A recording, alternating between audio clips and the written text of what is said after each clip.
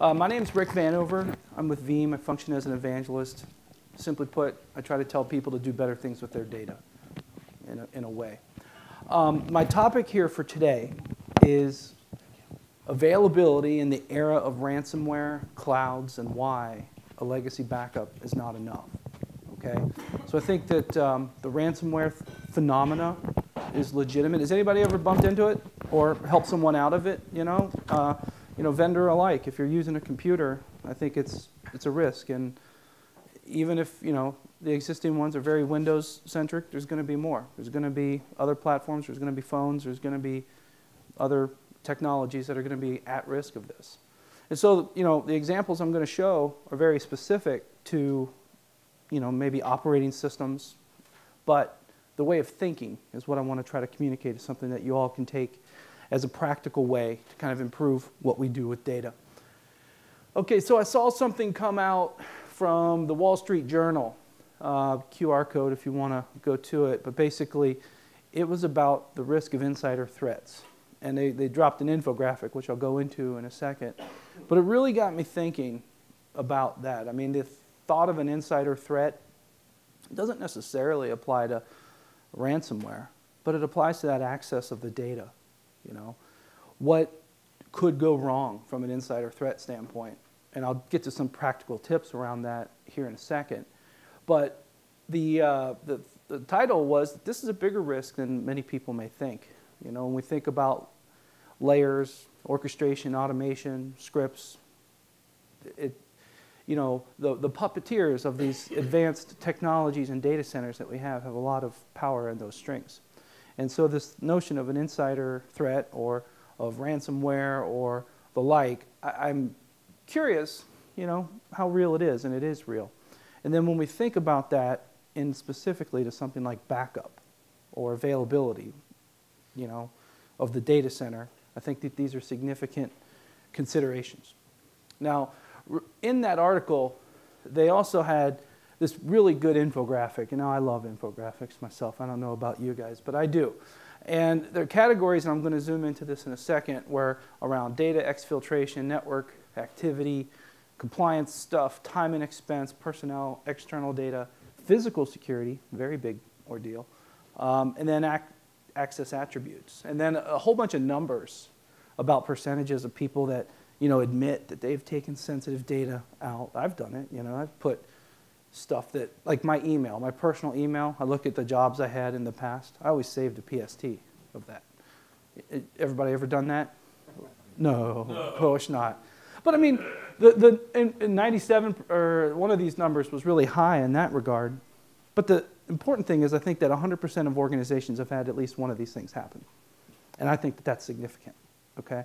So when we think about this notion of an insider threat, this notion of data loss, I gravitate the conversation to backup. And more importantly, why just backup isn't enough. So a couple of these I wanted to zoom into. 59% of employees who leave an organization, I've done this, take information with them. Best example is that email, right?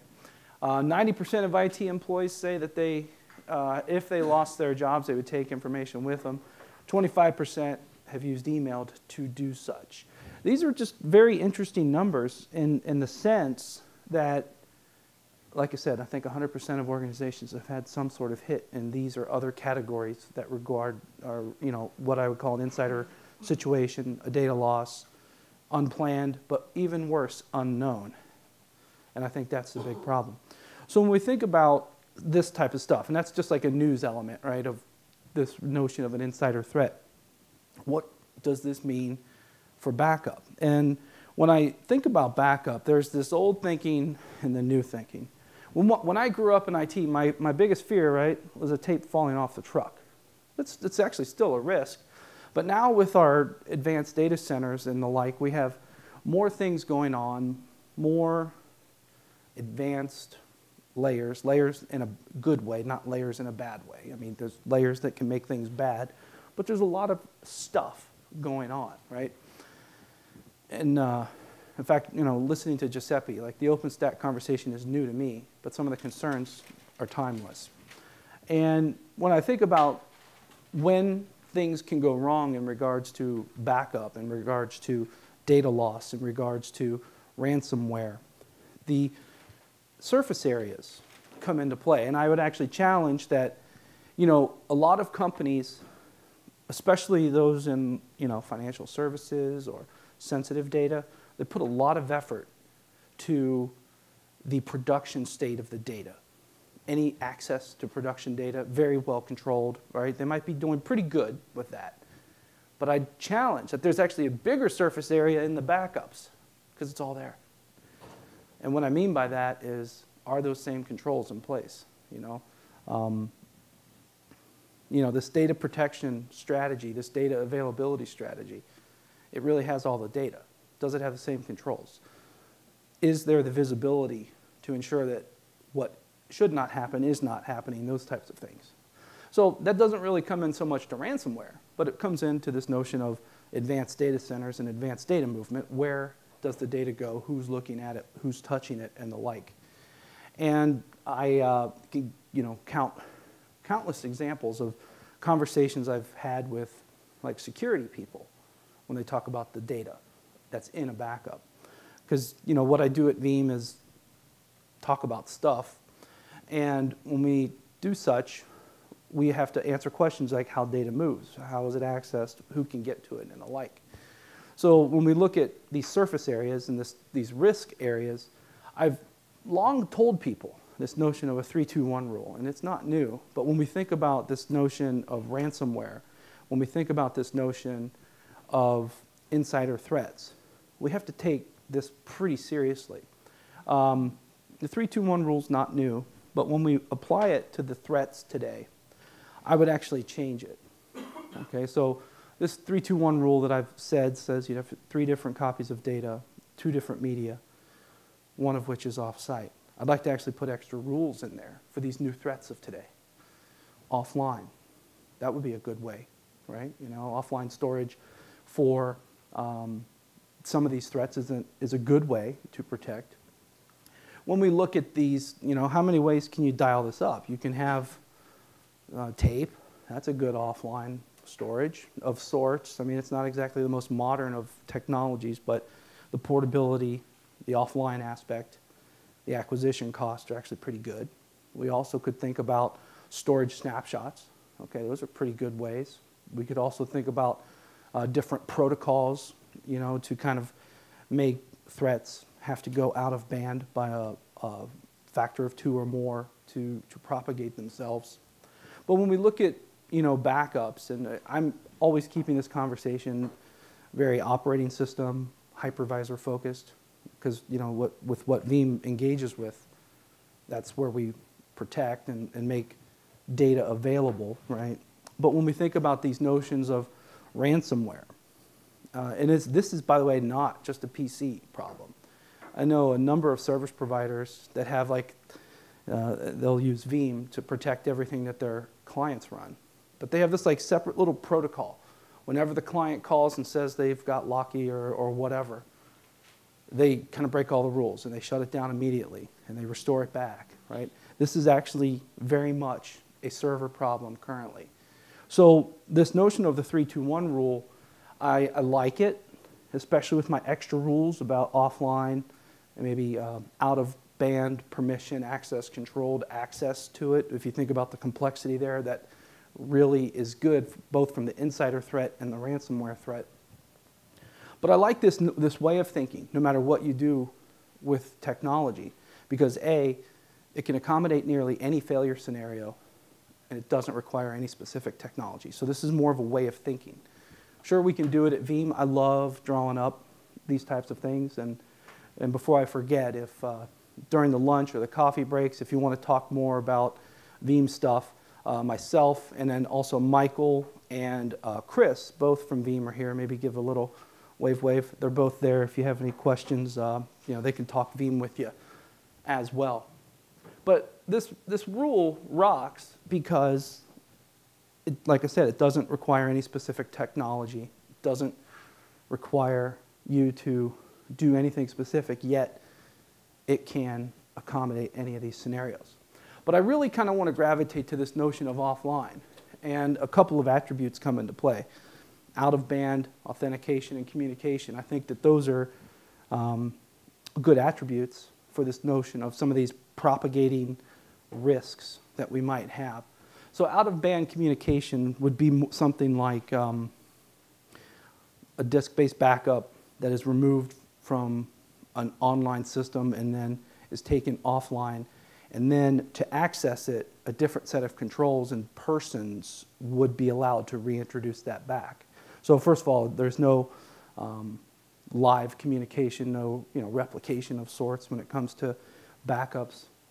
Yet you've got this extra control, and you don't ever want to pull it out of there unless there's a real problem. But some of those types of things can help you reduce that risk. And tape's a good example.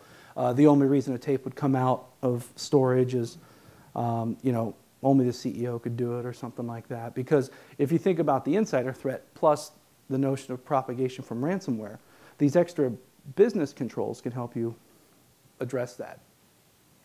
Another kind of offline storage aspect that I want to kind of highlight is, and Giuseppe brought up Active Directory. I mean, he said a lot of companies use it. I'd argue it's the single most common authentication framework in business data centers today. Pretty qualified, but I'd say that that's legit. That's a great way to propagate, okay, because it's the same set of credentials. Sure, we can have people with backup approaches that lock in with different usernames and passwords and those types of things, but still, Active Directory in itself has a risk of permitting propagation. So one of the things I actually have told people is, and this comes into a very inceptive moment, I used to advise people on how to design their backup storage, and I'd say, you've got all this stuff, you're using Active Directory here, and they have maybe a deduplication appliance or some sort of storage device, and how they get to that. They said, well, I'll just use CIFS, logging in through Active Directory. I'm like, What if you're restoring Active Directory? You can't get to it, because it's in there, but you have to log into the storage with that, which is not there. So there's an inceptive moment. So little things like, for backup storage, maybe introduce Linux authentication and NFS protocols, or local storage with no, that would be risk of propagation. But the NFS part in particular would prohibit, when you have to change authentication frameworks.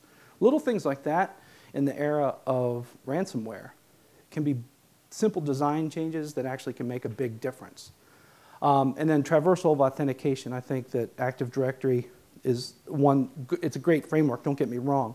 But if you take the risk of ransomware, insider threat seriously, if you have to have these hard, different mechanisms, it becomes a multiplier of complexity to protect against these ransomware and internal threat situations. One of the last things I want to hit on, we've got about 5 minutes left, I'm going to keep us on time, and one of the last things I want to hit on is activities. And what I mean by that is, if anybody uses any product, if you get like a log of what's good, like red, yellow, green, what do you look for? No. You look at the green. You look at the red and yellow. That's what I'm getting at. But I'd actually argue that the green is just as bad. Let me give you an example. What if Joe, the IT intern, did a restore job of the CEO? Well, he shouldn't have permission for this, but that's another thing. Joe, the intern, restored the email box of the CIO to his desktop. Well, it was green. It was a totally successful job, right? But what the flip is he doing that, right? Or it doesn't have to be Joe, the intern. It could be Sue, the semi-disgruntled IT admin, or Wayne, the half-baked OpenStack architect that doesn't know what they're doing. Whatever. There can be successful activities that, was that a 10, Enrico? Okay. There can be successful activities that actually indicate a problem. So I know a lot of people that sort by the reds and the yellows and triage that. But I'd actually argue that the greens are good as well. And whatever you do, it could be a storage practice. This is beyond backup. What if somebody deployed a new LUN? But then you look a little closer, what the heck is that person doing with storage? Those types of things. So this is the visibility aspect is what I'm getting at. who's doing what. When you look at the notion of an insider threat, and then, coupled with the risk of ransomware, coupled with the advanced data center technologies we have today, I'd actually argue that the good stuff is just as bad as the bad stuff. Kind of a scary thing. And this notion of redirection, this is one thing that I've had happen where a lot of people have, data, again, that surface area, it's all backed up, but what about the restore? I'd argue that the actual task of restoring data is a pretty significant event. Sure, it gets you out of a problem, but there's a lot of conversations that come through that. Did they restore the right data? Were they allowed to restore the data? But more importantly, did they restore it back in the right place? This notion of redirection, I'll take the CEO again. If he has a file called payroll.xls, it's probably important. And if somebody restored it, not back to where it came from, but again to their desktop, that's bad news. Or if people are taking backups home, on USB drives, et cetera. So we have to work, when we look at the data center and the data we have to work backwards. What access would allow one to do that? What storage is in place that allows backup stuff to do that, right? So I have to kind of point to people to draw the lines of their data center, identify their data, look at their flows, look at their patterns, look at their architecture, and my 3-2-1-1 rule is pretty nice, with 1 being off-site and offline, and with out-of-band access control. When you look at it that way, that 3-2-1 rule can really help you protect against all of these threats: ransomware, insider threats, and more. And then when we look at old, out-of-date inventory, I'd highlight that that's actually a big deal. There might be a point in time of backups on disk or tape, or the old backup software might not have the same access controls, but it still has all the data, granted old. But then again, that's just a surface area that I'd encourage you, to be aware of. And as we round out, this notion of cloud and service provider technologies, this is another era where we have to do things like, if we're going to go down the cloud and service provider model, which is inevitable, don't get me wrong, I encourage people to look at practices like BYOE, bring your own encryption. I encourage people to look at the cloud and service provider technology, not just because they have to. And what I mean by that is I get the question all the time, okay, I need to do cloud for my backups. And I'm like, what do you mean do cloud? I'm like, well, yeah, Amazon and Azure, yeah, that, And I'm like, okay, what do you want to do with it? Last time I looked at Amazon, is there 78 different services, Nigel, or something like that? So, okay, you can run a VM, you can do an object storage, you can use the RabbitMQ. What do you want to do? And that rhymes. But the same thing with the Azure example. Giuseppe brought up that example where somebody was given part of their ELA, a large amount of credits, therefore have to use it. How are you going to do it? So my practical advice is to, when you go down a cloud and service provider technology path, know your surface areas. The one practical tip, BYOE, bring your own encryption. And then lastly, be able to draw your lines of your data so that when it goes to that cloud and service provider model, you have a full awareness of what you're doing. Because it's a real risk. I think a lot of people just, I don't want to say go drunk into the cloud, but go blind into the cloud. And then, as we wrap up here, I got 4.5 minutes, or 4 minutes and 6 seconds. I encourage people to provide more than backup, okay? Now, I've done my best to not make this a pitch for Veeam, but right here is kind of the word from our sponsor. A lot of people go to backup products for these two capabilities: high-speed recovery and data loss avoidance. That's why people buy backups. But in this world today, I don't think that's enough. I challenged everyone, when they look at their data, to introduce things like verified recoverability, leveraged data, and actually at the very end is most important, having complete visibility. Having visibility into who restored what and why. It was a successful job. It wasn't yellow or red, but why did Joe, Wayne, or Sue get into that data? Right? Those are significant questions. Also questions like, you know, how much time do we have left before we run out of space? We don't want to do guesswork. We don't want to over-permission. Things like that. This is the transition from just backup to availability. And when we look at our capabilities in the market today, and granted, the Veeam answer today is very much focused on Windows and Linux operating systems as well as VMware and Hyper-V VMs. But this mindset, this practice is going to evolve over time. And whatever we're looking at with modern technologies, I encourage us to just take this modern approach to the surface areas, to the risks, and such. So with that, I have a moment or two for questions. Any questions on anything that I've talked about? Oh, whoa, Julian. Well, no, they're recording, so, yeah. Oh, you don't have the password. There you go. It's not in Active Directory. It's out of band. Bring your own password. These kind of issues, which I think were well put about where your data sits and where you can, for example, restore the CIO's email box, is that a business process thing, or not just a pun for Veeam, or is that something that backup products are going to bake into, that there's going to be some sort of policy-driven thing about not where you can back things up, but where you can potentially restore it to and who can restore it and all that kind of thing? 3 answers, yes, no, and it depends. Now, what I mean by that is any product can do any level of sophistication. It can be fully process-driven, and it can be a capability somebody doesn't have. It's how it's implemented. I was telling Nigel just a moment ago, it's like going through an audit. It's like, oh, I'm using this technology. Well, that doesn't by itself mean that it is or isn't going to let you pass that audit. It's how it's implemented.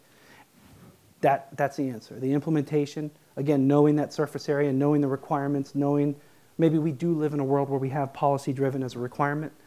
That'll make the difference to that answer to the question. Good question. Was it you? Yeah. Could you pass this back, guys?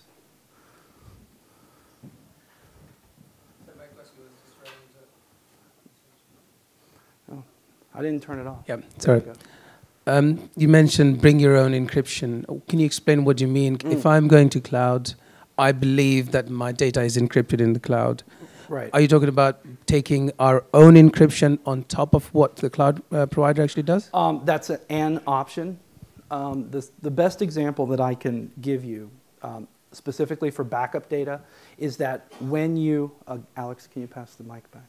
When you send data in the form of a backup to a cloud and service provider technology, do you have the encryption, therefore the provider cannot see it? That's the test. Okay? The worst example is Dropbox.